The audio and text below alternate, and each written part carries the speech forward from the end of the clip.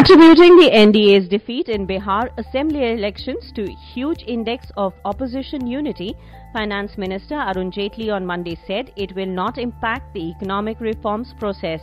I don't see it as a setback to the economy. Structural reforms will continue. They should continue at a rapid pace, he said.